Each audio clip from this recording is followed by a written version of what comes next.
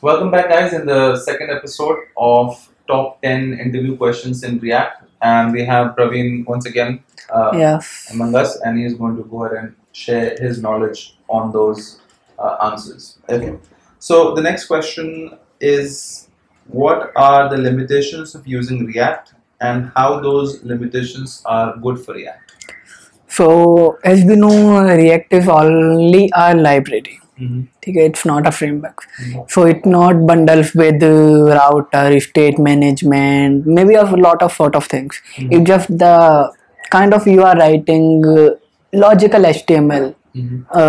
That's all. You don't need to write a script.js for other things. So and you it's kind of you have to manage your own components for all because React is built on single page applications. So that's it. But these are good for React because React is a library, so you can build your own modules. Like if I need to implement a router, then I can build on the top of React. So that is good because that helps your application not to be bothered with a lot of packages that you don't know that you are not going to be even use. Suppose I am only going to make a one page application. I don't want a router. So I am not going to install that React router module or whatever tool that is going to help for me. Suppose if there's a single page application, I'm not going to care about my state management tools. So that is good.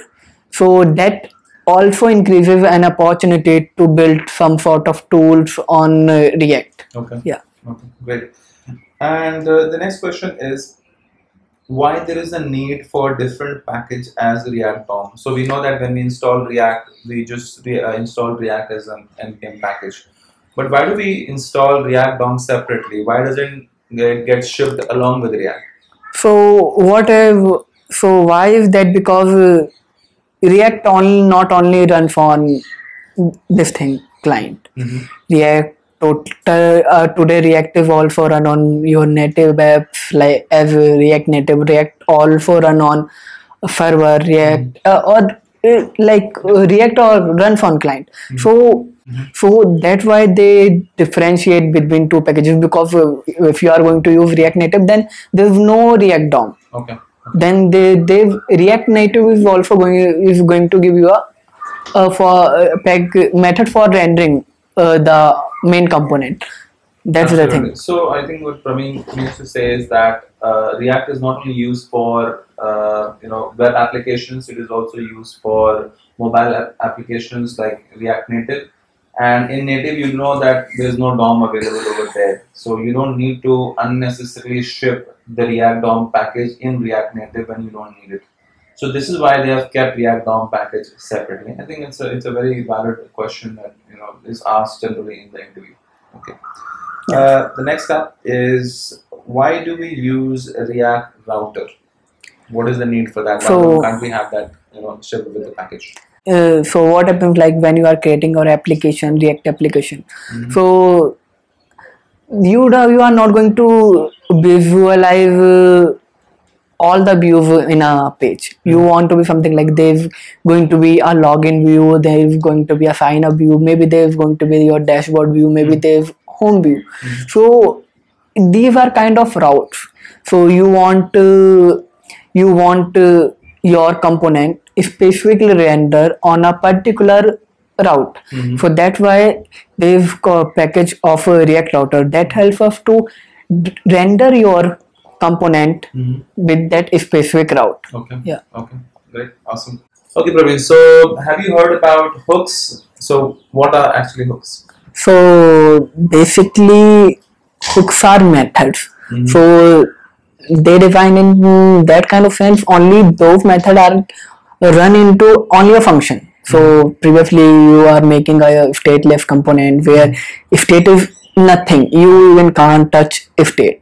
So but with the help of hooks you can use those methods in your stateless component and behave that stateless component as a state component, like class component. So suppose if you are going to use state in a stateless component, then you have to use state hook. But if you are going to use like kind of cycles method, then there were use effect hook. So they just made a simple set of functions, methods actually. So you can use that method and behave your stateless component as a state component. That thing. So guys, as you can see that Praveen explained to us, so hooks are basically functions that allow us to hook into features of React. Now, earlier, if we had to use state, we had to use, we were dependent on class actually. We had to use class to be able to use state. But now, because hooks are functions that allow us to use state inside of a function, it made our job a lot easier. When we're using class, if you remember, we had different lifecycle methods like a component did mount, component did update, component will update, and we had to scatter our logic everywhere. And it was very difficult to go ahead and break your component into multiple chunks.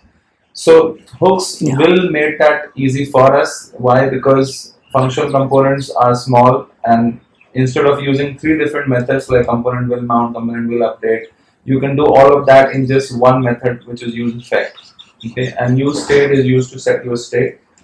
So it actually makes your job a lot easier, isn't it? Yeah. Hooks are just method. Those methods are only used in a function. That's all. Great. Awesome. So thank you so much, Praveen, for sharing your knowledge with us. And if you guys have any requests or any queries regarding React, or if you have an interview that is scheduled, and if you have any questions and you'd like us to answer, please feel free to ping us, both of us. Okay. Twitter. You have Praveen me Twitter handle for Praveen, so you can catch me on that. And we'll put in the description, video description. You can ask him all possible questions, and you can catch me on Imran Sayed, which is my Twitter handle, or you can also subscribe to my channel to see more content.